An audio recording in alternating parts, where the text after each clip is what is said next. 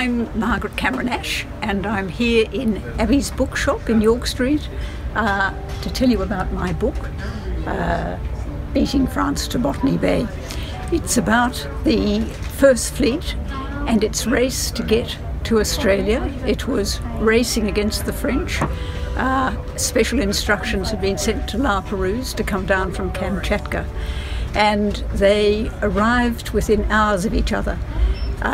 It is also about the trigger that decided William Pitt to send the First Fleet from a standing start. They had not been thinking of that for some time.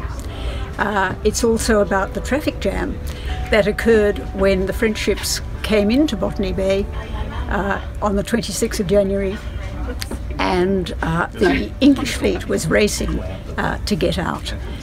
So I hope you enjoy it. It's got a lot of new information about it, including the fact that Laperouse and Arthur Phillip did meet at Sydney Cove, and Laperouse spent 2 nights having a party. Thank you.